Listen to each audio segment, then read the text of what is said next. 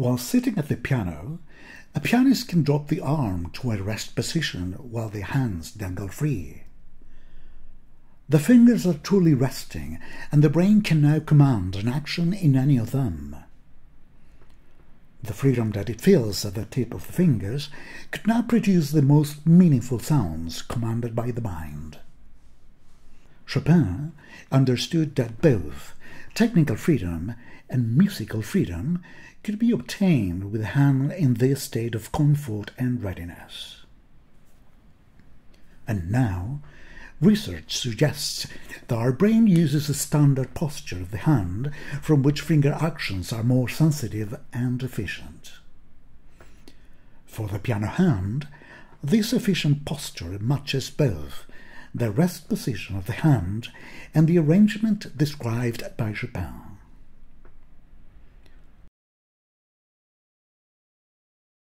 Of course, gravity has a different effect in a hand at vertical rest from a hand in horizontal rest. The horizontal rest position, when the hand is extended only by the wrist extensor muscles, forms an arch at the tip of the fingers. The fingers keep this wonderful readiness of movement. Their independent flexion is facilitated by gravity, but is permanently resisted by an elastic and rather pleasing force that brings the finger back to its referent position.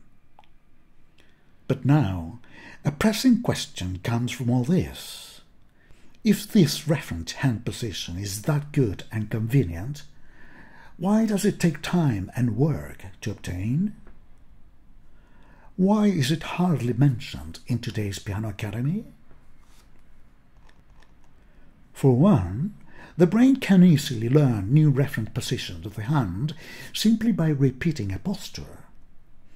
If a pianist does not cultivate a proper referent hand position, any systemic and repetitive position may compete for this plastic area of the brain. Secondly, tradition in piano teaching has emphasized the lateral arch of the hand while taking little notice of the axial arch that emerges from a fundamental structure, the carpal tunnel. Acknowledging this arch is tricky, because we are exposed since childhood to a flat disposition at the tip of the fingers.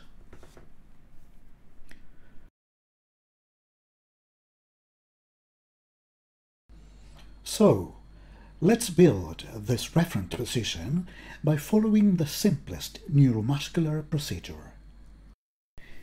In previous videos, we had presented a sequence that begins with the rising of the forearm by recruiting a muscle called brachioradialis, then the rotation of the forearm by use of its pronation muscles, and now the lifting of the hand to its horizontal playing position.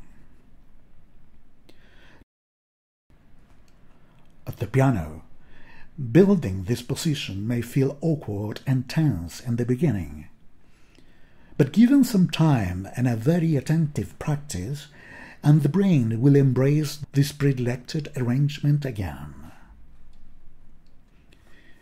In a reference position, fingertips 2, 3, and 4 will match nicely with the higher levels of the black keys, but will obviously reveal a gap with lower white keys.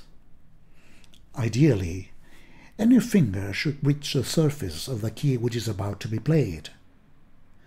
In such case, the learning student must be aware that the finger is doing its job away from its referent position. This is important. An analogy between the referent position of the hand and its elastic freedom of movement can be found in the eyelid neuromotor system. The eyelids have a rest position when partially open and have to do extra work when blinking or sleeping. The keyboard has several levels to be learned by our fingers. Therefore, the reference shape of the hand has to be kept accordingly. For example, from its high position over the black keys, the long fingers have to go through an extra distance to play the lower white keys.